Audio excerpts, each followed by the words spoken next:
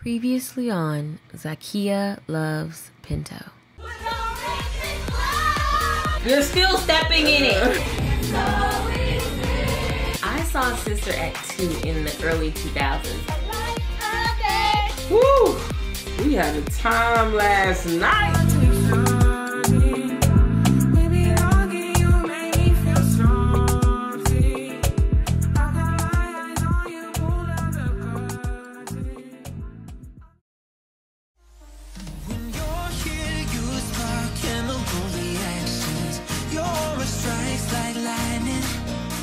Got no words, I'm just drowning in attraction. Only one way to describe it. One thing about Latin music is it's gonna get you moving.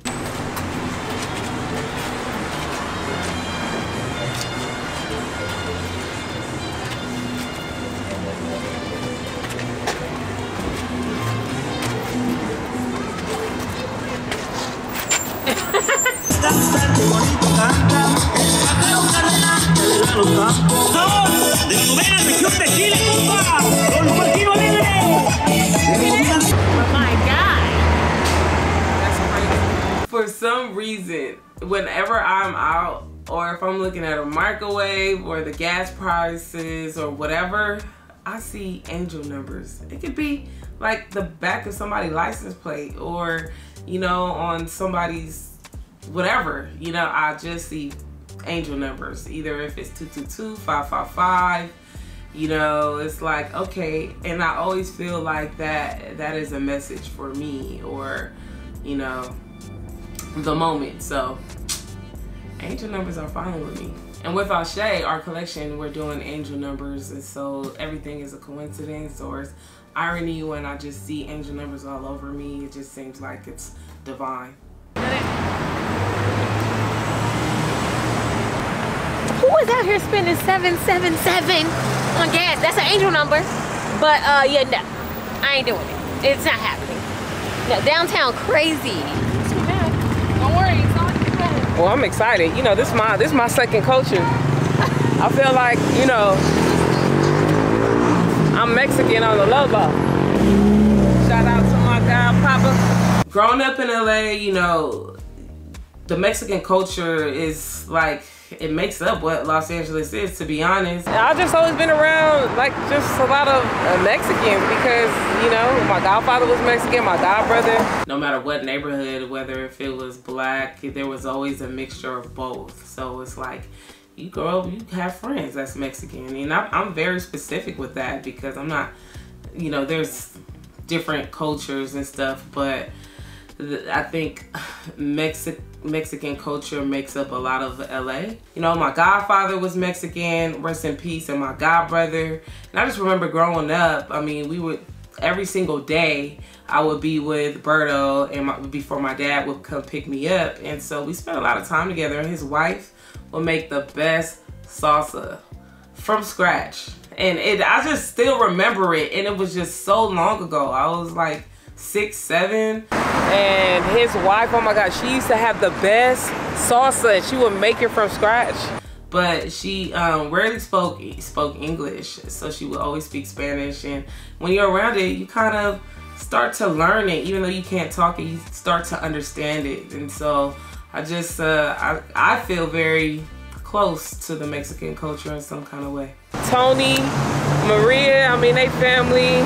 I mean, I think that's a common denominator with the islands, and then like living in LA, you're around a lot of Mexicans, they're all family oriented, just like us.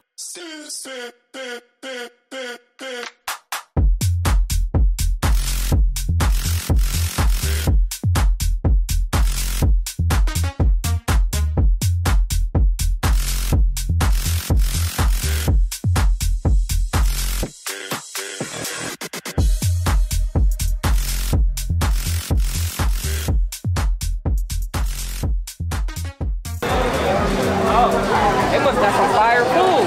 This is the line.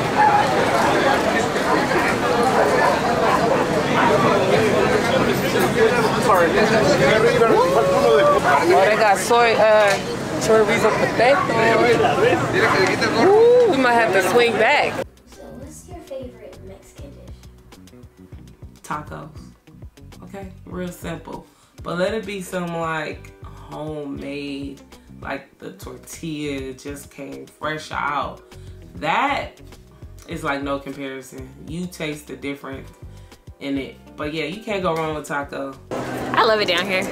It's so pretty. It's so much culture. You can just feel the culture, like when you're down here. Look at that little house.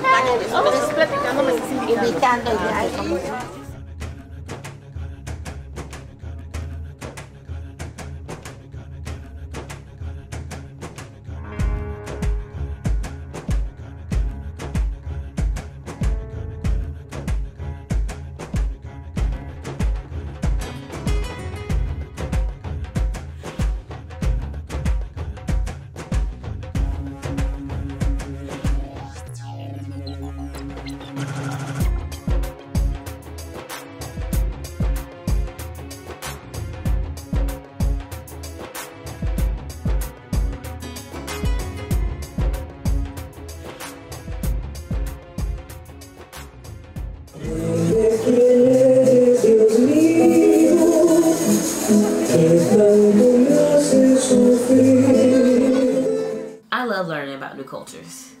And the Day of the Dead festival is so exciting to me because it really shows this like beautiful side of death.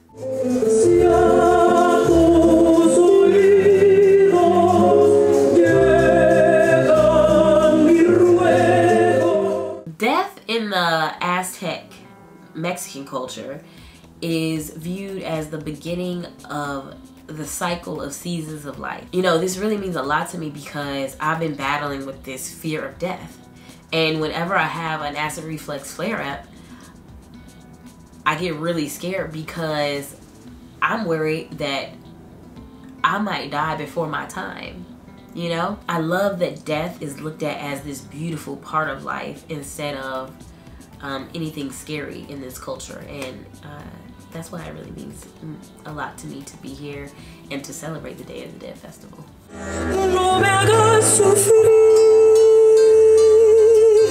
tenme compasión, por Dios. Calma la pena, me consume a mi corazón. I don't have a long list of things, okay? That was good.